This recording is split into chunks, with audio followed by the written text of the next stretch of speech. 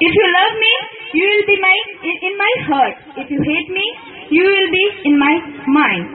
A very, very charming and pleasant morning to Honorable Principal Sir, respected Vice Principal Sir, all the administrative holders, and all my school fellows present in this very assembly. We are from Subhash House, presenting a play, Julius Caesar, written by William Shakespeare. First of all, let's have a introduction of characters.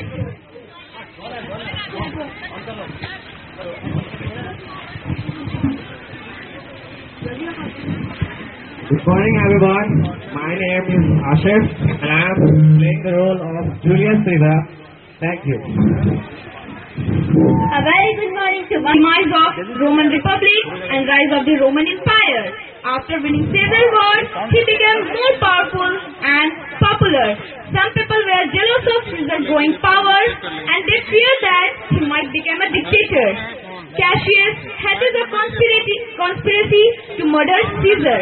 After the assassination of Caesar, one of his friends, Antony, succeeded on motivating people to raise a revolt against Cassius and Brutus. Thank you, and let's have a look of first scene.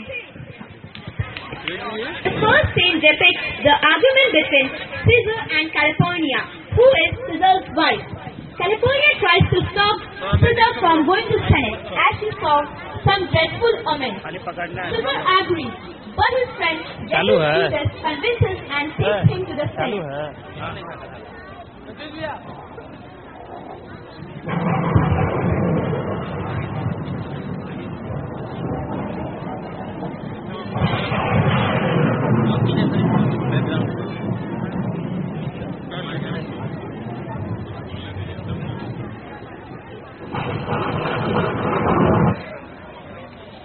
Nor heaven, nor earth have been at peace tonight.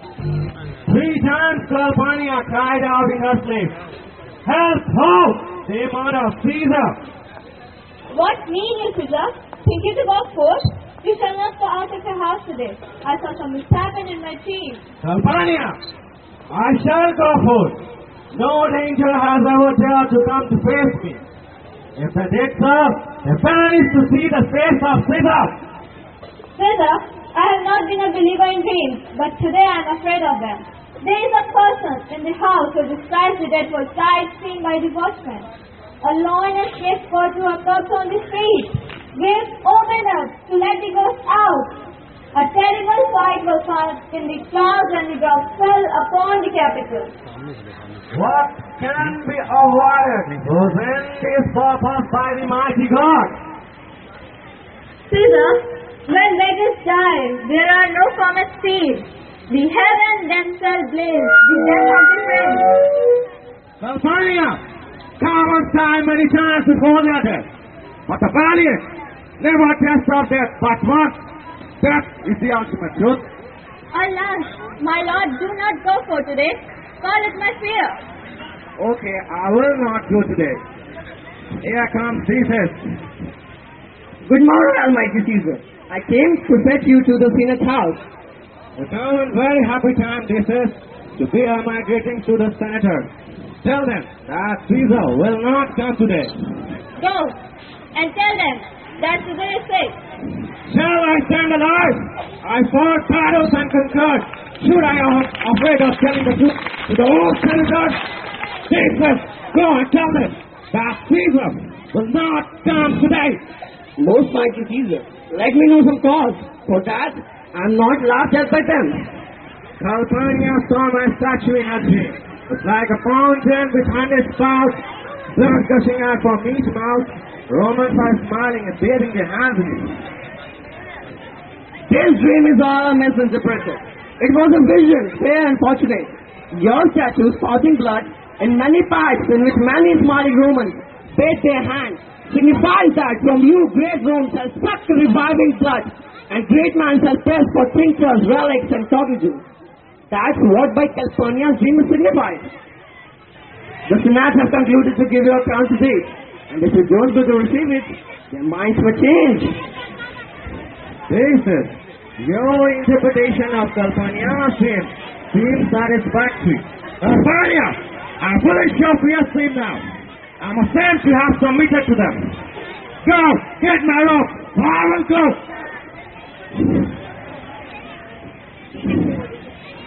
Thank you.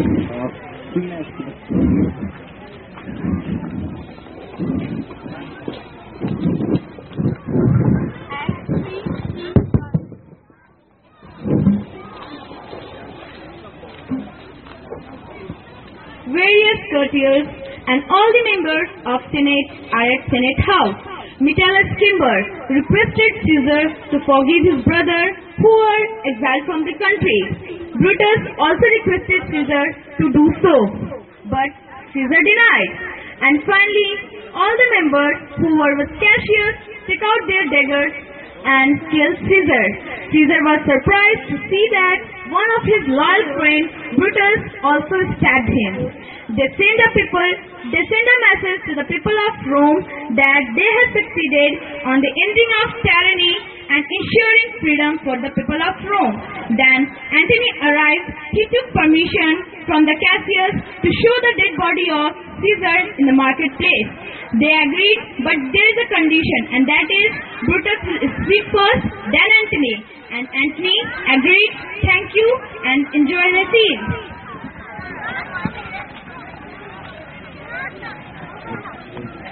Hello.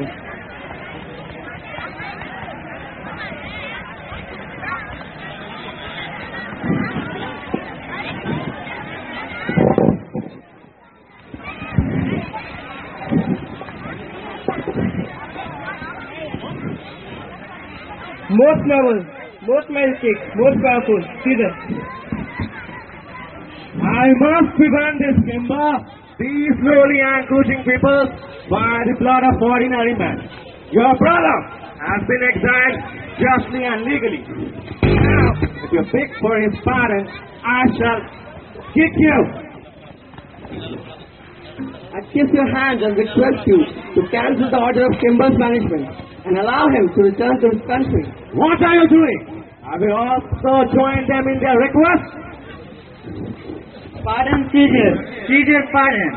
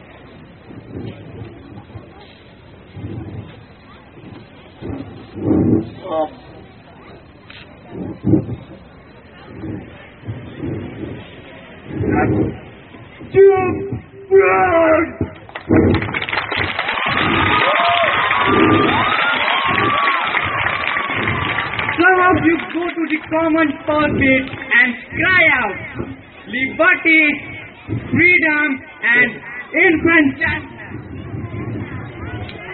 Here comes Antony. Welcome, Mark Antony.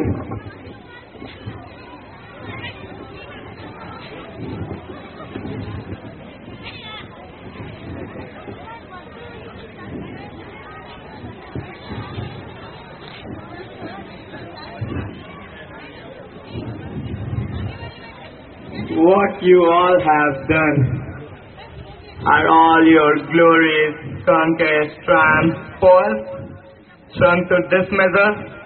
I don't know why you murdered Caesar. What are your intentions? How Caesar was dangerous to Rome? As a friend of Caesar, please allow me to sow Caesar's body in the marketplace and make a funeral speech from the pulpit. You shall have our permission to do that. You don't realize what are you doing? Don't grant the request. And Tony's speech may incite people. Okay, I will address the people first, then Anthony will speak. I will justify Caesar's murder. And you, Mark Antony, you will not speak a word against us and will support us. Take the body to the marketplace.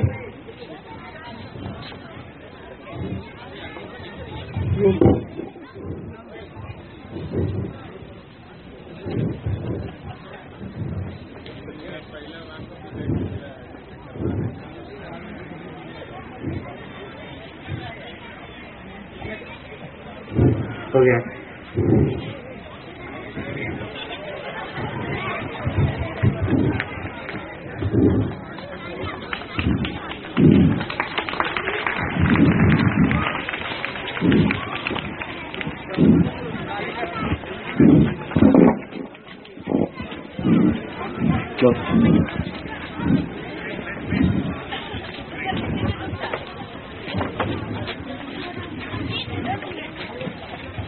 Yes.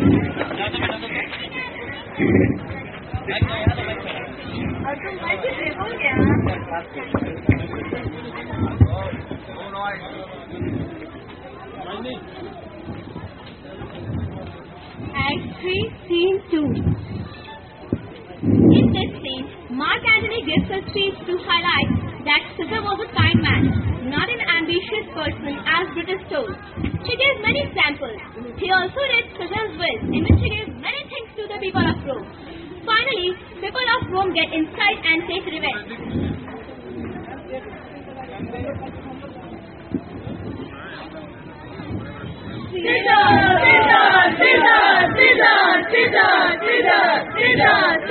We will be satisfied. Let us be satisfied. Then follow me and give me audience.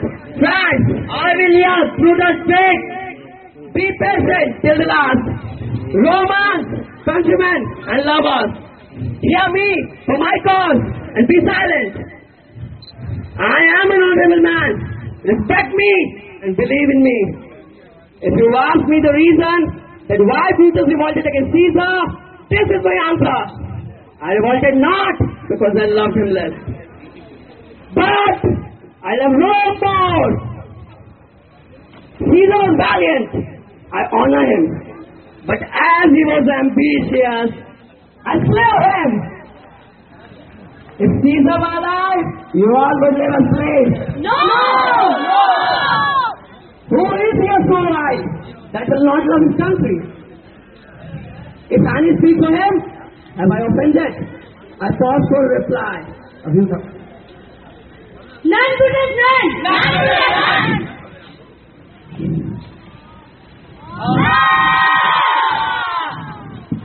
Here comes Caesar body.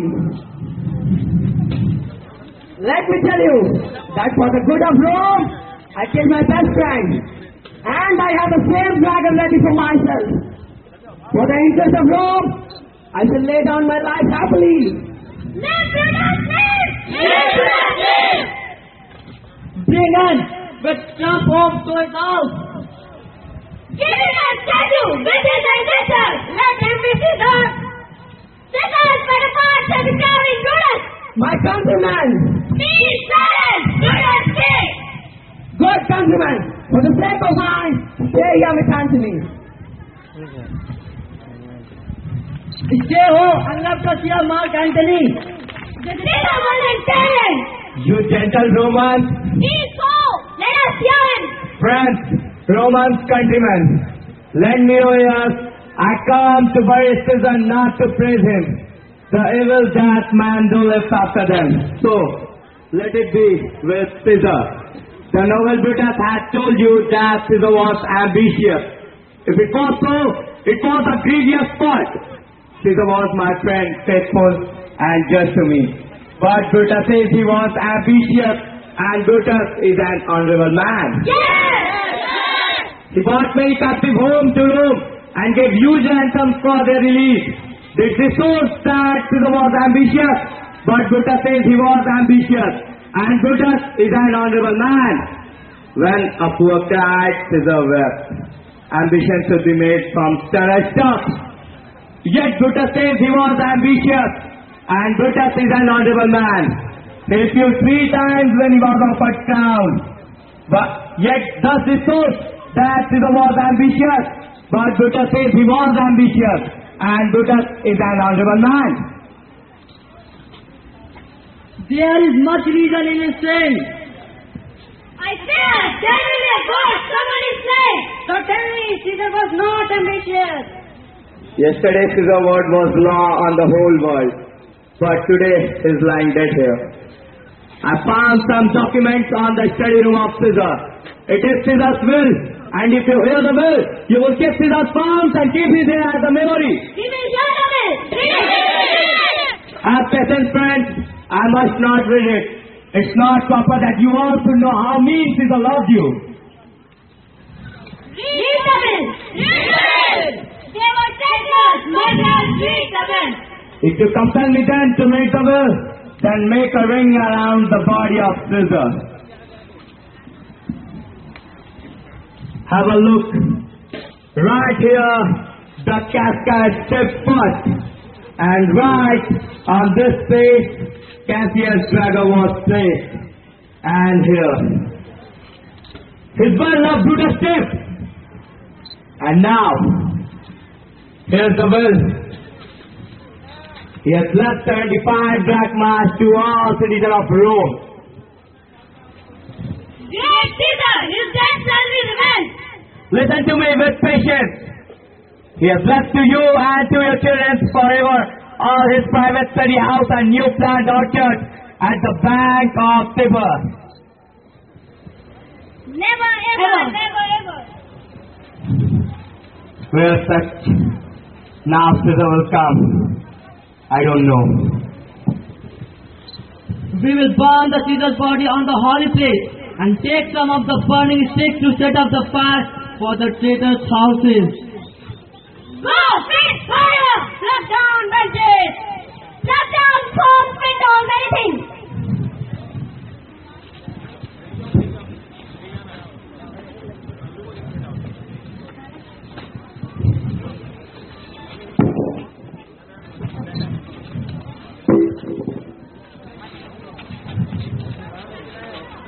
Now let the poison that I put on their minds now work. It may take any form as it likes.